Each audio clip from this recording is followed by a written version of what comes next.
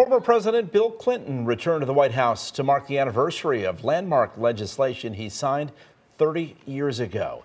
The Family and Medical Leave Act was the first bill he signed after taking office in 1993. Today, President Biden and Vice President Kamala Harris welcomed Clinton back to the White House. FMLA guarantees workers up to 12 unpaid weeks off to recover from major illness, childbirth, or caring for a sick family member. It took years to get through Congress. I still have more people mention the Family Leave Act to me than any other specific things I did. And no one ever talks about what gets all the press coverage. You know, the political process. How long did it take? Who got in the rail? What went up? What went down? Nobody. They tell you their story.